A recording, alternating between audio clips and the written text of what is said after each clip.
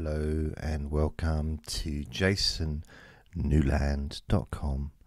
My name's Jason Newland. This is Boring Objects. Please only listen when you can safely close your eyes.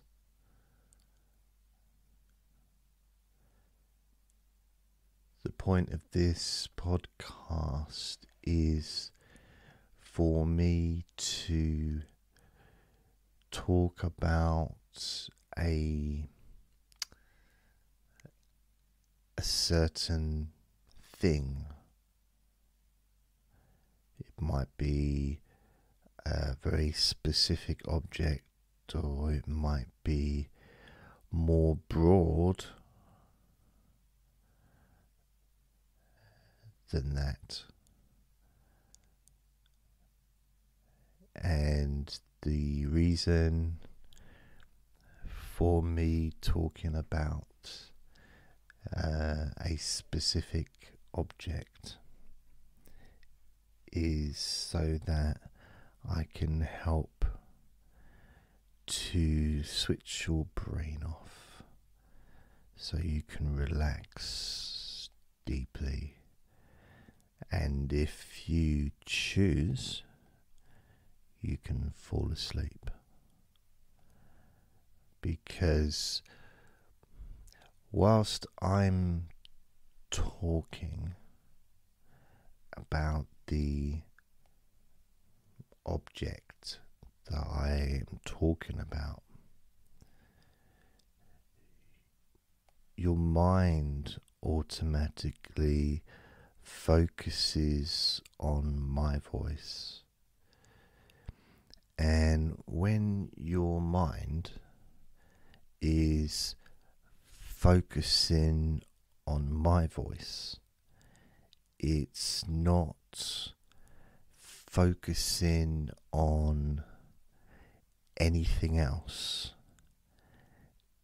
at the same time, which means that your mind is focusing just on my voice and what I am talking about. And those thoughts that maybe you were having before in your mind, as opposed to in your toes, I guess, are sort of just ignored, and they tend to dwindle away as your mind slows down, because once they are being ignored by you, they kind of give up. Because sometimes I don't know about you, but sometimes when we're trying to sleep and we get maybe too many thoughts racing around our head, and it's almost like our thoughts are trying to bully us to stay awake, when what we want and perhaps need is for those thoughts to slow down and leave us alone so that we can relax and maybe fall asleep naturally without those stupid, annoying thoughts trying to keep us awake.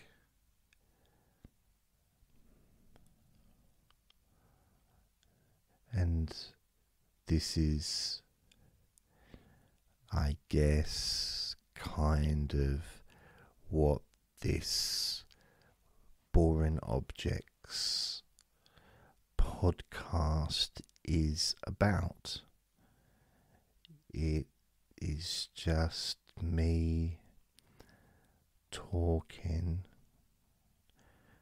about something.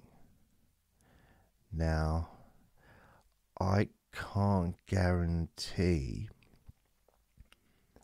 that the object that I'm going to talk about will be boring, because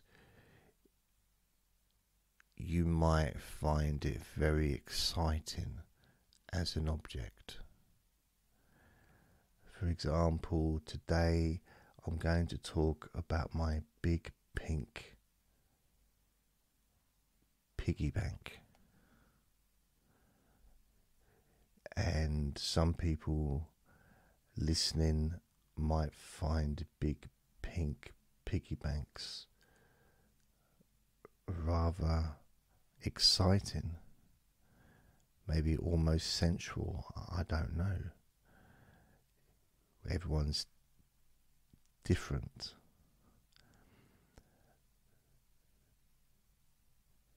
But of course, I have no control over what subjects people do and don't find boring or interesting. But either way, even if you happen to find that big pink piggy banks are one of your favorite things, while you're focusing on me talking about the big pink piggy bank, you're not thinking about anything else, which then means that your body relaxes and your mind slows down naturally.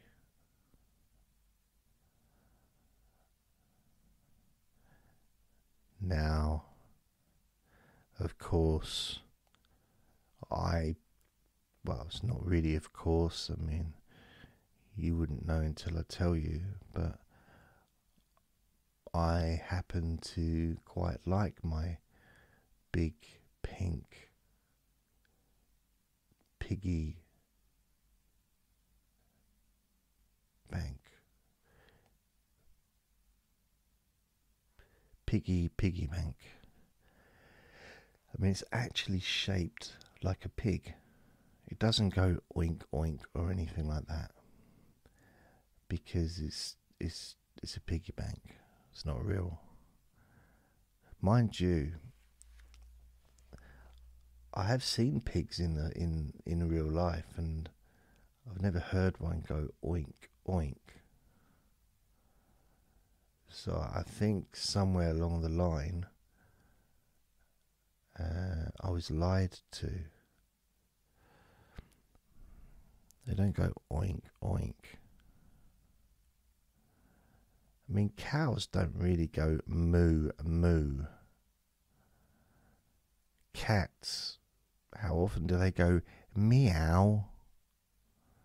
They do make noises.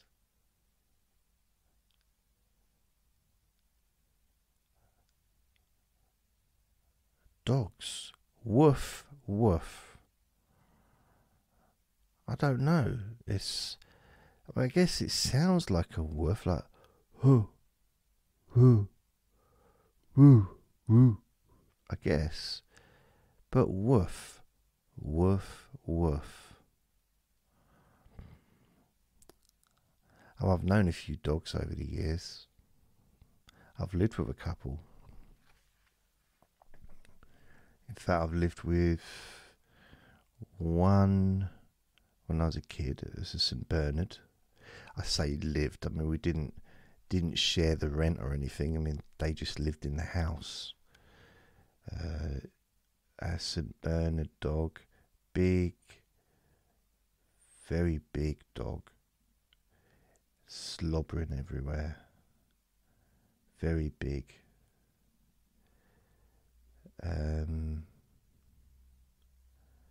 You could actually watch it grow in front of you. That's how quickly it grew.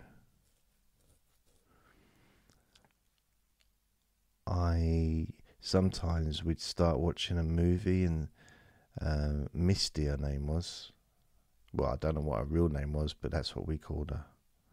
She might have been called Madeline. Might have been really annoying to her, you know. Why do you keep calling me Misty? My name's Madeline. I've been trying to tell you that. Woof, woof. And she'd be sitting in front of the telly at the beginning of a movie. Halfway through, we had to get her to move because she was bigger than the telly. Seriously. None of that is true. So another dog I lived with, I can't remember, his name is Buster, I think, and he lived in the house. No, the next dog, yeah, that was one of them. But then there was another dog who I lived with twice. And then there was another dog that I lived with for a few years. Again, I can't remember her name.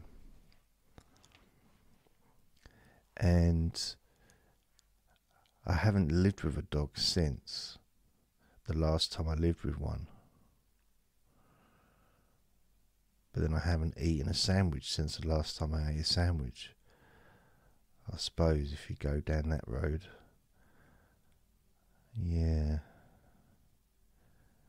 But the piggy bank, I got it. It's quite big, you know. It's not a one-handed job. You'd need at least 2 hands to carry it. It's not that it's too heavy for one hand. It's just big. It's round. It's shaped like a pig.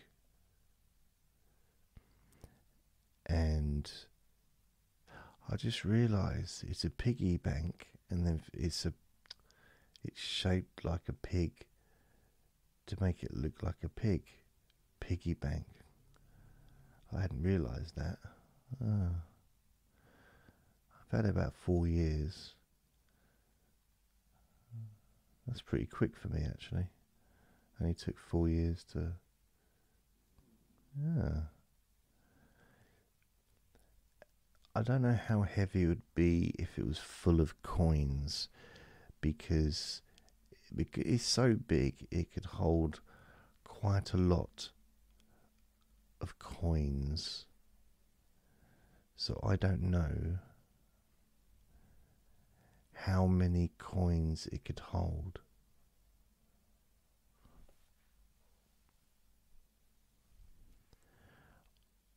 I'm not sure,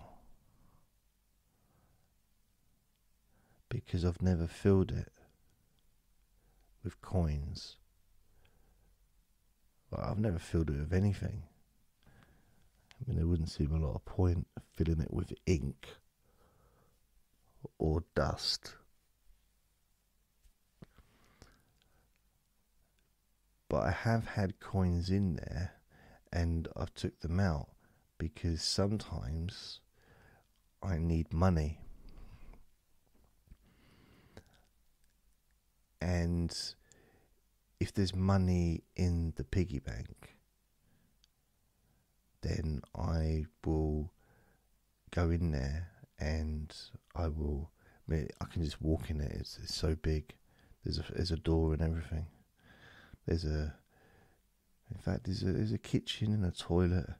It's a very big piggy bank. There's a jacuzzi. So mind you, the bedroom is very messy. Looks like a pigsty. That was a joke because it's a pig. it's shaped like a pig. It's a piggy bank. And I just said that it was so big you could get inside it. You can't really. I was lying about that whole thing. I thought it might be mildly humorous to exaggerate the size of the piggy bank by saying that it has a front door and you can actually go inside and there's a kitchen and a toilet and a jacuzzi. I mean,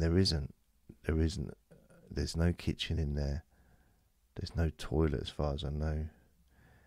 Jacuzzi, no, there's not. I mean, there's no connections for water to it. We couldn't have a jacuzzi. I mean, the piggy bank is actually on the shelf in the living room. I'd have to have it in the kitchen, really, or the bathroom, because that's where all the water connections are. So if there was this jacuzzi in there, it'd just be dry. There'd be nothing in it, because there's no water source where it is at the moment. But there isn't a jacuzzi in there because it's not really that big, and there's no front door to it. I made it all up because I thought it might be hilarious to say something like that. And then I forget what else I said. Oh yeah, the bedroom being really messy. And I thought, and it came to me quite quickly. I was very, very pleased with the speed of my sense of humour. And I said, it's very messy. It's like a pigsty. I can only imagine that people listening are just rolling around laughing, and I feel privileged to be. I feel privileged to be able to share such fresh humour to you through a podcast. It gives me a thrill to know that I'm changing the world and making a difference by talking about the big pink piggy bank. It's shaped like a pig. I mean, that's kind of hilarious, isn't it, really? I mean, I'm surprised I haven't laughed. It's got ears. We've got two ears, one on its head. Well, they're both on its head. It's got 4 legs, which helps it balance, actually, so it's quite handy. But it's lucky, because otherwise, if it had 3, it would be wobbly. So it's very lifelike. And it's got a snorter, I don't know what they call it. I don't think it's got a tail though, but I can't see because it's a different direction, and that would involve standing up. I'll be honest with you, I don't really want to stand up. I'm okay sitting here. I'm looking at it because it's in front of me. Well, it's not in front of me, it's to the side of me. So I'm stretching my neck a little bit. It's in the wrong direction. I don't know what you feel about that. And I've stretched my neck in the past. I remember I woke up once and my neck was ever so sore. And I remember thinking, wow, that hurts. What did I do last night?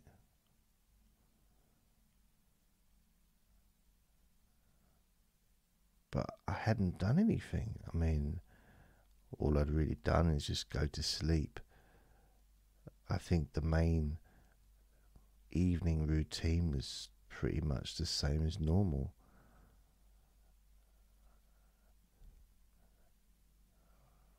Went to the garden, rolled around for 10 minutes, did a poo in the bushes, came upstairs, lodged the front door open so as wide as possible, which I like to do when I go to bed.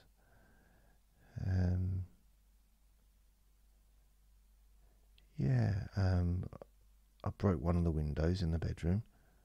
I like to take turns. I've got a few different windows. I like to break one every night and I replace it the next day. It's costly, but I think it's worth it. And of course I put the television on full blast. What else? I turn all the hobs on the cooker. But I make sure it's empty. I'm not stupid. I don't leave stuff on the hobs. I'm not dangerous.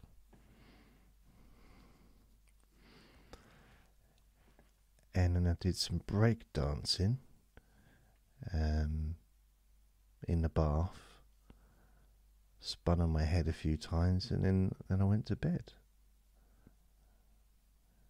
So I got no idea why I woke up with a bad neck.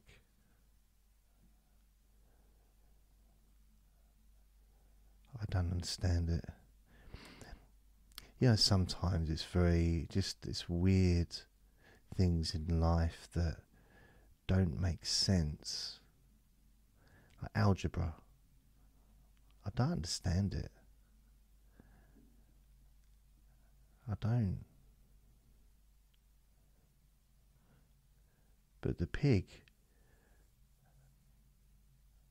I get on quite well with the big, pink, piggy bank. Piggy bank, because he is a piggy as well. I do wonder though how much money it would take to change the roof. Thousands, I imagine.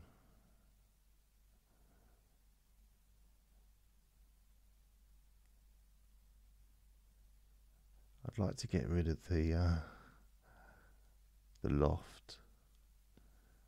It's like a zoo up there. There's crocodiles, zebras, owls, lions.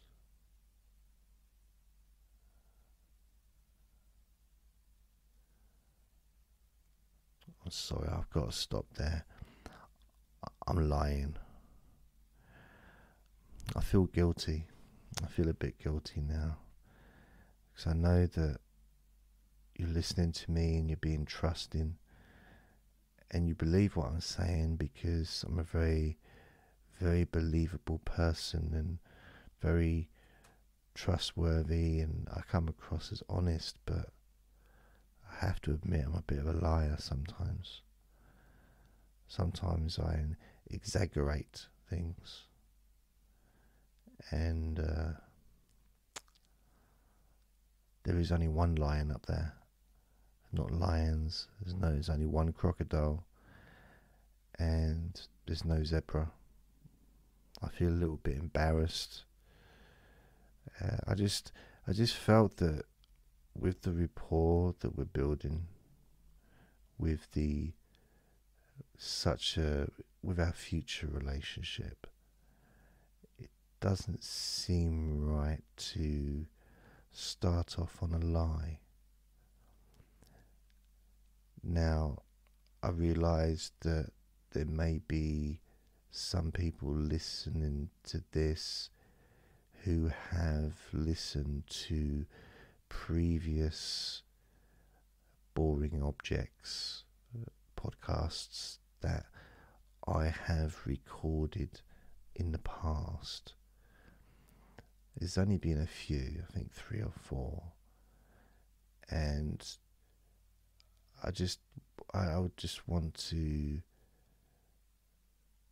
put your mind at rest that I will do my best to either not lie or exaggerate at all, or at the very least try and make the lies believable. Try and cover them up really well. That's possibly something that I'm gonna really put a lot of energy into. Well, not a lot of energy. In fact, pretty much no energy. I'll probably forget about it as soon as the recording's finished. So, to be honest, I've kind of forgotten about it already. I don't really know what I was talking about. Oh, the pink pig. In its trotters, there's these plastic plugs, like a plug that plugs things, and there's a hole in each of its trotters, and these plugs, they're plastic and they're black, and they fit in and they stop the money from falling out. So when I need to buy things with money and I don't have any money, sometimes I'll need to open it up through its leg and I let out the money there. And I find the best way to do it is to try and let it out onto a flat surface that's above the ground, because otherwise it means bending over, and I don't really like bending over. So what I do is I let it out onto the table, and sometimes there's enough money in there to purchase what I needed to purchase. For example, I think it was last week, I needed to get some milk and I didn't have any money. So I looked into I thought to myself, oh, I don't have any money, but I need some milk. What shall I do? And I was thinking to myself, well, what did I do last time I needed to get some milk? And I remember that I actually had money at that time, so that wasn't helpful. And then I thought to myself, oh, here's an idea. Why don't I think about a memory when I needed milk but I didn't have the money for it? So I did. I thought of a time. I couldn't give you the exact date, or I can't remember. But I do recall a time when I didn't have the money, but I needed the money to buy some milk. And what did I do? And I couldn't remember what it is I did to help me, to get that milk, because I remembered the bit where I needed the milk but didn't have the money. And then I remembered being at home with the milk, cuddling the milk carton and the milk bottle with happiness that I actually did have it, because I felt so grateful, because I needed the milk. So I was just really ecstatically blissful. And then it came to me. I was on the toilet, just trying to rid my body of more of that brown stuff that comes out. I don't know what's happening. I think I might be ill. I don't know. I've had that for years, since I was a kid. Don't know what it is. Why it just keeps coming out. I mean, it doesn't ever seem to run out either. Just, and I remembered, because I looked down at my legs and they're very pink. Because I have baby legs. My legs are very babyish. They're very pink and chubby, like a little toddler. And I thought, oh yeah, what about the piggy bank? Because I've been putting money in there, maybe there'd be something in there that I can use. So when I'd finished doing what I was doing, I came and I emptied one of its feet onto the table, and there was more than enough money for the milk. In fact, I had enough money to buy myself a Mars bar as well. I was so pleased. I was very, very happy.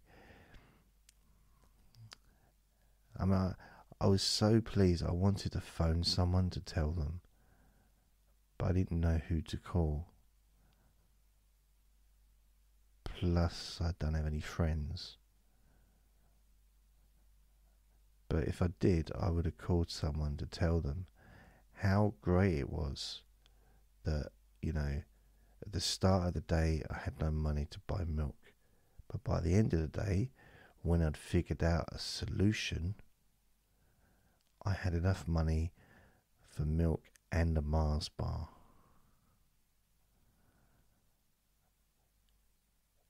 It's a great memory. It's in the top 50. It's in my top 50 memories.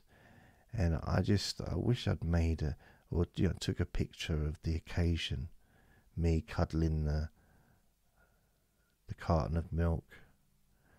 Just something to remember the occasion. Nice picture that I could have maybe posted on Facebook or put on the wall, maybe framed it. I don't know. Anyway, I do like that big pink pig-shaped piggy bank. It's nice. So I hope this wasn't too interesting. And I'm going to go. So thank you for listening and all that stuff.